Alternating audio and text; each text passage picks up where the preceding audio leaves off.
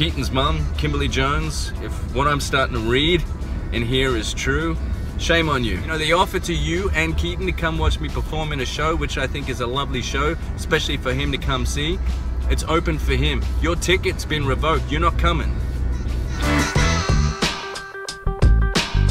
I feel pretty stupid right now, people. I was pretty moved by Keaton Jones's video, so I reached out to his mom and was gonna bring him out to LA and for a Bellator event that's coming up, big show, and introduce him to fighters, be his friend, you know. And she just wants money.